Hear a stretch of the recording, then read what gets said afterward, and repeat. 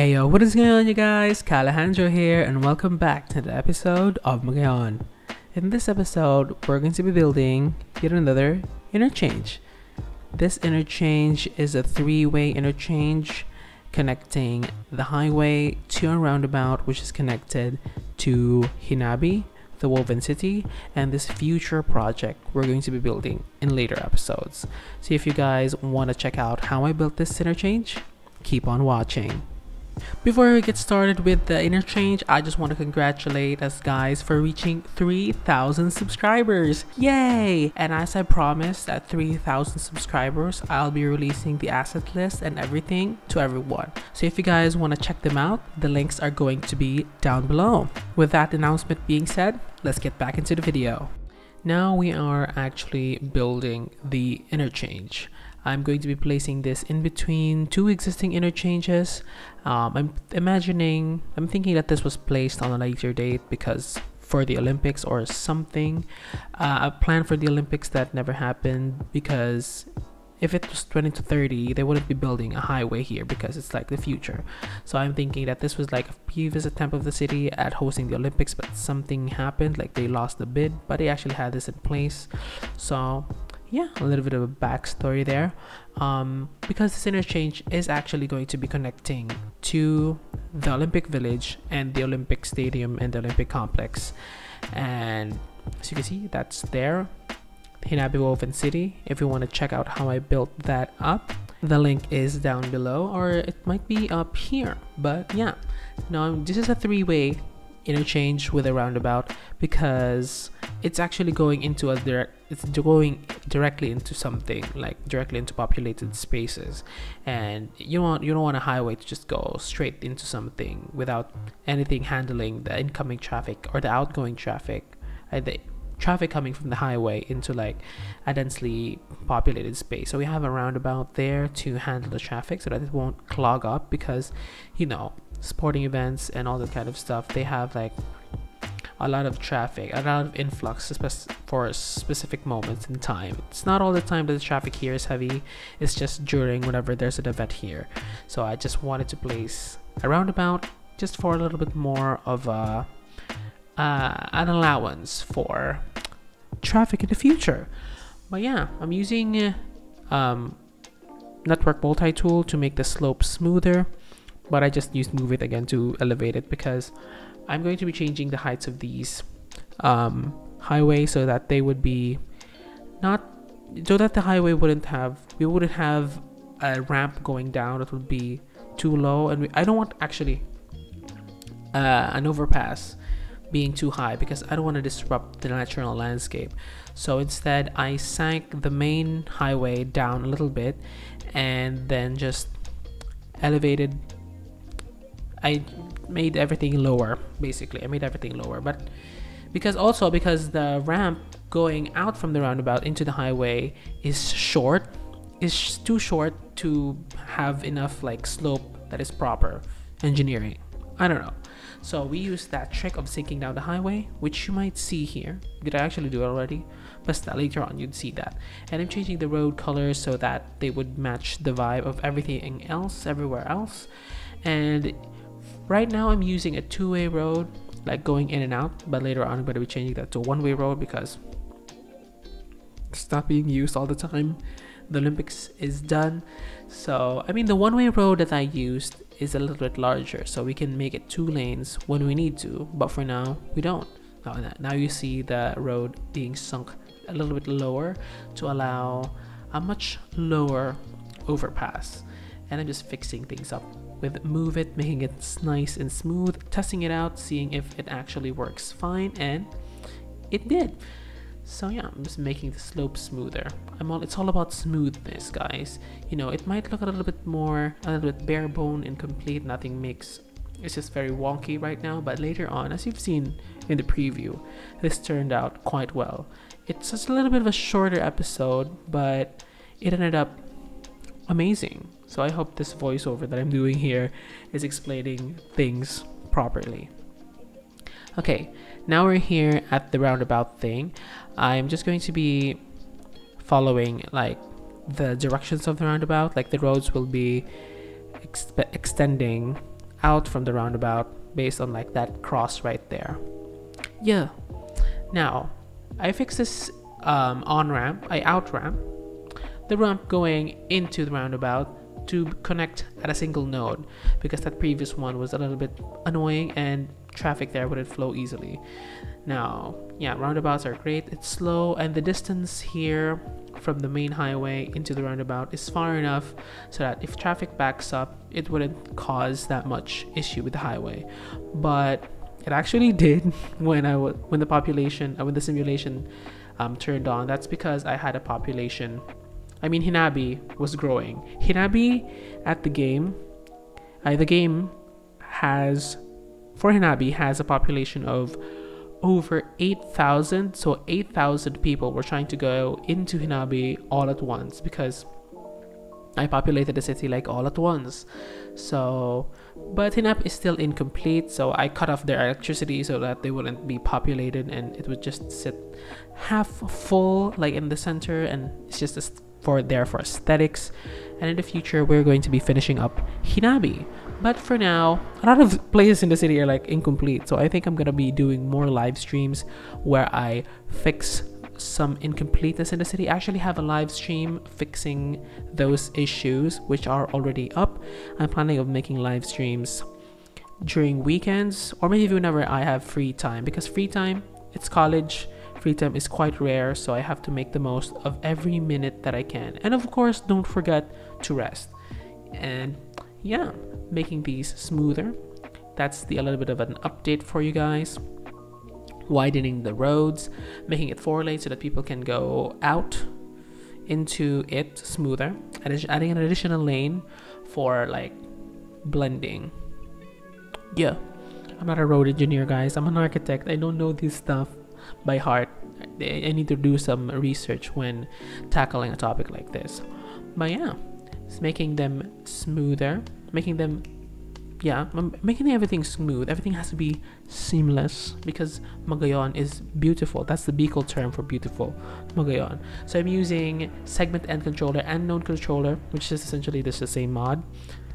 Segment end controller is under node controller. That's when you edit the segment, it turns to like that. And making everything smoother. This mod has changed the game for me. And also network multi-tool, it allows me to remove the nodes that cause some issues for the traffic, and also to let us, have more delay us from reaching the node limit, which we might reach in the future. So I just hope that when we reach the node limit, the city is almost complete. The main city is almost complete, because the main city is the main focus of Magayon, and maybe we could just build some other parts of the city, removing the city at the game, deleting the city, and just editing it to make it look like it's all coherent. You know what I mean? But yeah, getting back on Interchange, I changed those roads to one-way roads, fixing up the roundabout, and now I'm doing the line work, doing the lane markings. Now, I don't know how roundabouts function that much. I mean, the lane markings on roundabouts, but I think they essentially go the same way. You don't actually have to have too many lane markings at roundabouts, and especially this part of the city is less populated than other places. I mean, people don't go here that often, so I'm just not gonna bother with detailing here. This episode is a little bit of a filler episode, because I just had no idea what to do with other places in the city, and with time constraints and everything that I have to do, it's amazing that we can even pull this off. So next episode is going to be a little bit of a special one, because it's episode 40. I have asked you guys on the poll what to expect, and I think we're going to be doing a city tour like I've been doing for the past live streams, or live plays at the end of videos. There's a mini city tour there, but it's not comprehensive, so I'm gonna make a comprehensive city tour on the next episode. Now, here on the detailing, I'm just fixing up everything. I'm making these the corners of the roundabout.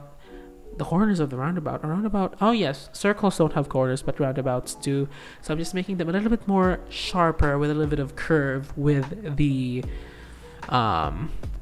marking tool, intersection marking tool, and just making it all look clean. As you can see, I don't have any arrows. I may have to fix that in later episodes. We have a lot of inconsistencies in this episode, but it's giving me life. It functions. It looks beautiful, and we're going to be doing landscaping later on, which just ties everything together. For the first try of recording, it wasn't able to record, so I just redid it so that you guys would see it. And yeah, the railings, I placed railings on the side of the highway to make it feel and look like a highway. And yeah, I just tried to remove the pavement on the side, but I decided it doesn't look too nice, so I just decided to keep it. And some places will have more greenery, like the center parts of the islands. I'm going to be placing trees there in the future. Comment down below what you guys want to see here at the core, or I mean at this around the building. I'm thinking of like exhibition centers, or maybe even a mall, or like something. Comment down below what you think we should build here. It's facing directly in front of the Olympic Village, so any suggestions will help. But now I'm doing landscaping, and I'm placing down these conifers, which are like stubby. I don't know, it's not a cypress, because cypress are a little bit too tall and skinny. These are just like medium sized, and I'm using just plain grass here and there, you know, tying it all together, giving it some foliage, because this is at the edge of the city near by the hill, so you know, we gotta have a lot more foliage. And this is built like at the future. I know it's built newer, it's a newer highway. The city doesn't have highways at the core, it only has highways on the periphery, so we have a lot of intersections here. So watch out for more intersections in the future along this highway. And yeah, I'm just placing down some lights here at the corner, making it all nice and tidy, making it all clean, because the 4-lane roads of this road don't have any like lights on them, so I just have to place them manually, which sucks, but it gives me a higher level of control with these places. And yeah, as you can see, quite an amazing view at night. You see that at the very end. But now I'm just editing, tinkering with the speeds and the traffic rules here to make it all flow smoother. And I think I'm going to be going to the live play to explain to you guys how this functions even more and just give it a little bit more detail.